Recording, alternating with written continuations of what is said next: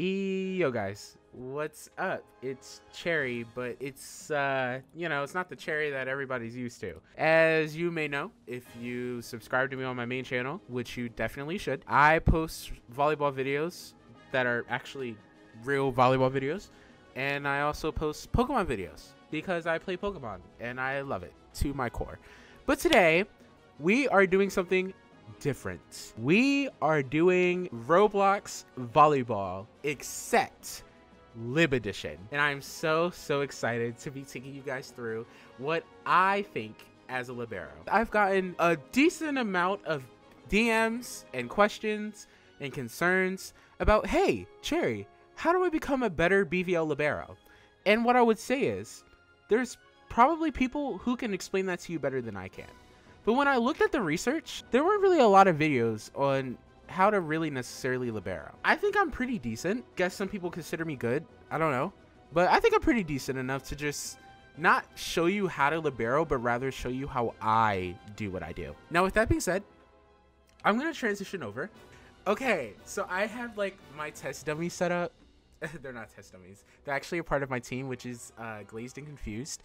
If you want, there's going to be a link to our TikTok and our YouTube, and I'm going to get killed for this, but our Instagram, please don't follow it. I'm just putting it there because I feel like I have to. Anyways, so first segment one of what I love to do, which is Liberoing, obviously, is covering. Now, when I cover as a Libero, and I know when I've told somebody else this, they're like, you're insane. I tell my blockers to block lines, but the insane part is I tell them to do that, and I also tell them that I'm not covering lines. The funny thing is, if they get dunked over, that's their fault because they're not timing their block, right? And if a straight were to be hit and it would straight short, whose fault is that? Now you would think it's the Liberos, but no, it's not the Liberos' fault. It's the blocker's fault because I told their butt to block the line. So once I say that, they listen to me and then they block the line, and that makes our whole synergy a whole lot better. But going into the all serious part, when I'm covering, since I have our test dummy over there, which is Adopted, that's our captain of the team as well as our best blocker. When he is blocking line, it's very reliable because he's a good blocker, but that helps out my defense a lot. Because now I don't really have to worry about covering the straight because this is counterproductive. Because obviously he's right here, right? You're really going to get a lot of defense utility if you're about a 35 to 45 degree angle from the blocker. This is so that you can cover if they're hitting cross short, cut, move in, and also if they tool, which, yeah, you might not believe, but actually, fun fact, if they tool towards, I guess technically that's the left, you can dive in and sprint. And I guarantee you if you're 5'4" or up to 5'6", you can cover that ball with a dive. With that being said, like I was saying earlier, you can cover cross, you can cover a cut, you can even cover a feint as well. Like, you have a lot of defense utility, all because your blocker is blocking straight. So this, right, now you may think, oh my goodness, line is wide open. Oh my God, look at that. It's such a clear hit and the Libero can cover. It's so easy. Yeah, no.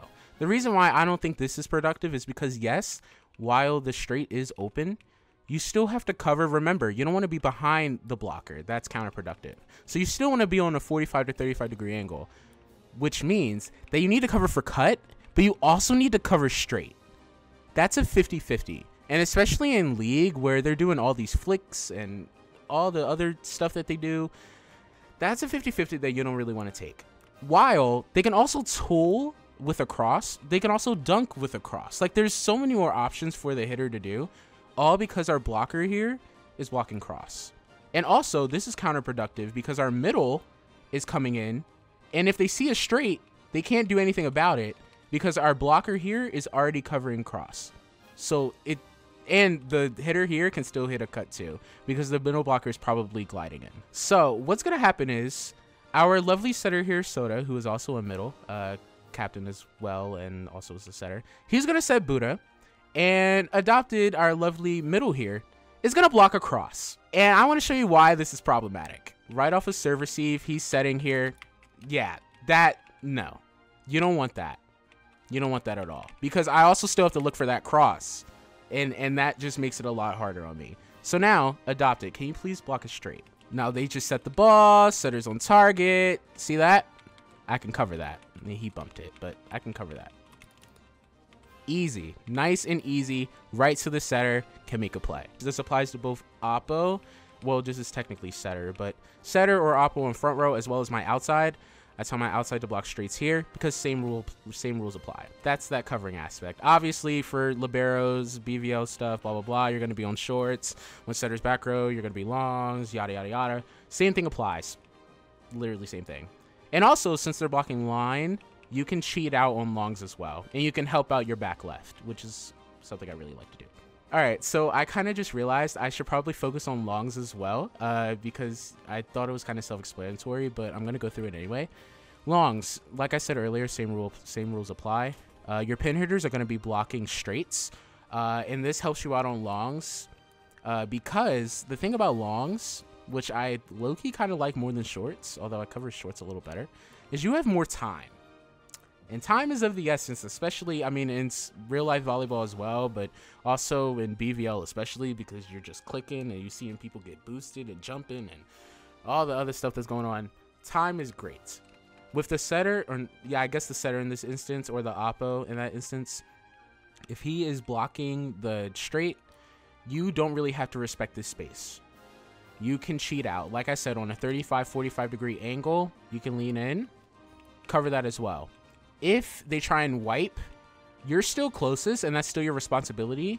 But I might put a clip in, but it's very, very easy for you to get that wipe ball.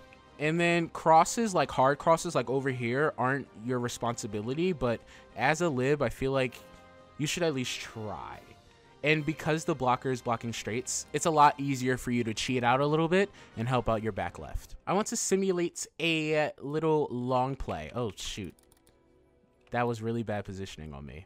And I can really respect the fact that the longs and the straights are being blocked by the setter or the opposite in front row. Just like that. And they can also hard cross, but like I said, hard cross isn't really your responsibility. But you can help out with that just because of the fact that they are blocking straight. See that? You can also cover wipes as well. So yeah, that's that segment as well. All right, so now I kind of went through shorts and longs, sort of, regarding covering. But now the real thing about a libero is, while you also have to cover a little more court, you also need to cover for your hitter's mistakes. You don't need to, but it's nice. And you also should probably cover blocks if they get packed. Oh, nice, high five. So what I'm going to do here is gonna just run through a little bit. We're not gonna really like hit yet, but I kind of want to run through. For liberos, what I do personally, and this like isn't stationary, you can specify this with your team, whatever you're more comfortable with. I cover shorts, like short blocks, like deep clip blocks, like they land right here. That's what I cover because A, I want to save a clip. And B, I like it because if they slam down, it's a higher receive for the setter, and it gives the setter more options. Long covers are fine. They're okay. But I'm not really getting... A, I have to like adjust, figure out what power I want to do depending on where the setter's at. I have to think about that. And then also, the receive might not be as high.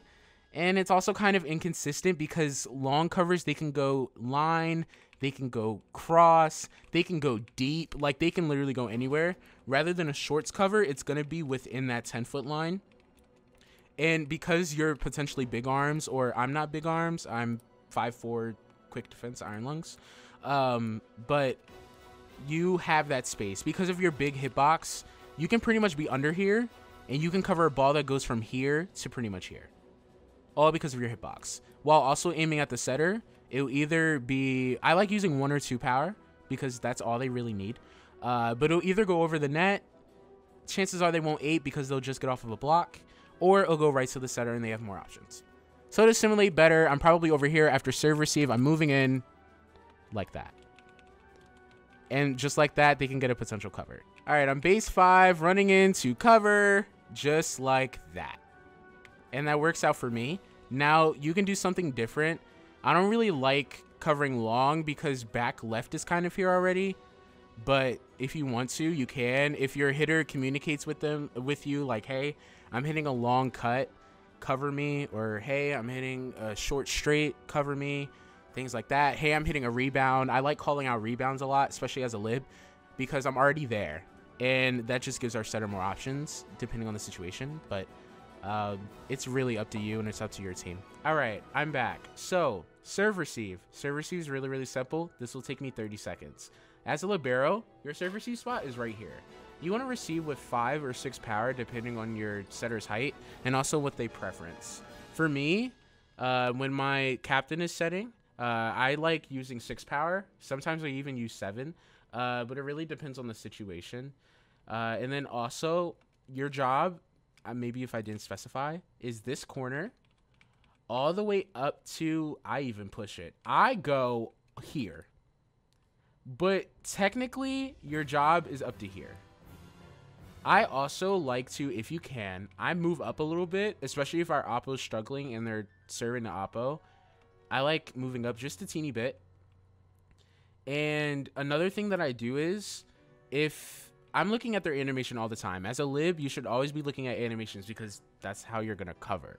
If I see that their animation is pointing towards back left, then maybe they're like line spinner or spinner of any kind, serving, sub-spec. The worst case that it's going to go if their animation's here is probably maybe here, which is just a teeny bit off what you need to cover. So that's not even really reaching it. But what I like to do is, since I'm decent enough, I can cover my own space. But if I see their animation going, I cover my other person's space as well. But I don't really go in front of them. I wouldn't recommend that. I would just maybe go side by side, or it really just depends on what you're reading. Oh, this is perfect. My person is serving. From here, see the animation. Nice. Perfect. See that? That's I don't want to toot my own horn, but that was a perfect pass. And then we can do one more here. Effortless. And you'll get there. I didn't want to show off, but like you'll get there. But yeah, no. That's just really like what you floats. So what I like to do, thank you for doing that. So floats, technically they're not your job. But as a lib, you should help. Because no tea, no shade. But most of the time, the middles, they struggle. They struggle real bad. The middles and the oppos, they struggle real bad. So if you can come up, I hate it here. if you can come up and help them, then I highly suggest it. Because remember, you have a high hitbox. For the floats, don't do what I did and use 1 power. I would highly suggest using 2. 3 will definitely go over though. And if it's deep, move up. Just like that. Floats are kind of, they can be a little tricky, but just follow the pattern. There's a little pattern to it. You can track it. But that also takes time. So yeah, that's pretty much serve receive. Another thing that I like to do on serve receive that's really, really funny. If I can make it, like I said, I'm quick defense. If I can make it, I like coming in and diving. Because sometimes back left, they could get ghosted. They could be a little bit too short. And you running in and diving can really help out their defense and just get the ball up. And it's also a really high ball for the setter to grab. Like so, like that. But except the outside should be able to get those. Like that precisely. See that? Nice and high ball. It's a pretty in-system ball. They can set oppo or outside. They can even, depending, do a place in middle or set a pipe. They have a lot of options with that high ball. But yeah, that's serve receive. So I'm kind of running out of little things to say. But I'm just going to go through miscellaneous things. As a lib, I highly suggest changing your keybinds. This has really, really helped me because A, I'm not really serving. It's not like real volleyball where you can serve for a middle, if I remember correctly. It's kind of weird. I don't think you can serve for a middle at all. They always have to serve. So you're never going to serve. So with that means you can change your keybinds. I highly suggest changing it to what I have, which is Z for 2 power, X for 5, and C for 11. You can honestly go 12 instead of 11, but I like 11. This is for if there's a wipe all the way back here, I can cover the ball with 12 with ease. because my setter can reach that. And then also it works if the setter receives or if there's a corner pity all the way over here. I can set the ball to oppo. Works perfectly fine there as well. That's with 12. You can also do it with 11, but I like using 11 just in case I like misclick. I can misclick up or down and it'll be perfectly fine. Another thing, hot take, really recommend you to not go big arms as a trait. The reason why I'm saying this is because your hitbox is already big. Why make it bigger? Like there's no point, right? And actually, it's funny because I just learned this the other day. So you learn something new every day. I like quick defense. My kind of sort of issue with quick defense, quote unquote, is I can't really tell. Why am I flying? Oh my lord. I can't really tell like what it's doing. I mean, I know it's allowing me to use sprint while doing an action. So what this specifically means is I can sprint while I'm clicking. Technically, I can sprint while I'm diving, but I felt like I could already do it before. But it's just for safekeeping, obviously. Just in case you need to. If you're like struggling or lagging behind, then it helps out a lot. I love as a sub-spec to go Iron Lungs. Me personally, as a lib, I'm everywhere. And my team can attest to this. I'm 1 minute, I'm back left serve receiving. The next minute, I'm covering my outside when they miss. The next minute, I'm covering a long ball. And the next minute, I'm setting a ball that the setter receives, which I'll get into a little bit. But Iron Lungs really helps because it's giving me 1 to 2 stamina while I'm moving, which helps me a lot, and it's better than endurance in my opinion, because while endurance is giving me 3 extra stam, I'm not getting that recovery, and in long rallies I'm going to have 0 stam, which is not okay.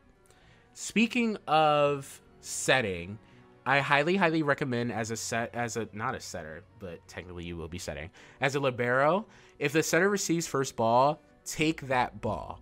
Now, there are instances on my team where we have so many setters to where it's like the setter receives and our middle could set, our outside could set, our oppo could set, literally anybody could set. But if you're not lucky enough to have that team aspect, then definitely communicate with your team, hey, if the setter takes the ball on first touch, it is mine, and move. Just move. Yell at him, move. Just move. That's really it on that aspect. I don't really know what else. I mean, you can lib at, honestly, you can lib at any height. It's just regarding recommendations. I mean, I've lived at 6'3". I've lived at 6'5". I've lived at 5'8". It's really just, I don't want to say it's about the technique. That sounds too like, oh my god, it's all too hard and whatever. But it's really about how you're doing it and how you're communicating with the team. And then I guess the final thing really here is that I can think of is you as the libero. This is me taking like in real life stuff out real quick. As a libero, you are the king of the back row. So you need to take control of what your back row looks like. If that means you need to communicate, hey, maybe we should switch up. Maybe back left, you get that short on that cut or that straight. If they're struggling, then I can cover that long and extend.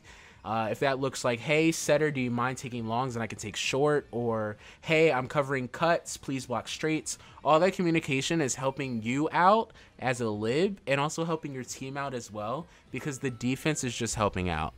Because without defense and without good passes, you're not going to get good sets. And without good sets, you're not going to get good hits. So with that, that is all I can literally think of. If I have anything, I'll probably add it. But if you have any questions, definitely DM me. If you have any suggestions, not DM me. No. Don't DM me. Don't DM me. If you have any questions, comment down below in the video. Like the video if you found it helpful. If you have any suggestions on what else I should go over, if I should go over something more like extensively, comment that as well. I'll be looking at the comments, whatever. But this is literally just for all the questions that I've been getting on how to lib. And once again, I want to preference that I'm not teaching you guys how to lib. I'm teaching you guys how I do things. If you need a libero training, I highly recommend doing the BVO tutorial on receives. But this is really just what I do. So yeah, that's gonna be it. If you guys enjoyed, like I said, leave a like, comment down below what you guys thought, any suggestions. Thank you to my Glazed and Confused team. Like I said, our TikTok is going to be in the description below, as well as our YouTube, and as well as our Instagram, which I'm putting there just because I feel like I'll get killed if I don't. I'll put maybe like a clip at the end of our TikTok videos and me living and whatever. But it'll pop up on the screen, something, whatever. I'll do something. But yeah, like I said, if you guys have any questions, let me know in the comments, and I hope this was helpful. Can you back up?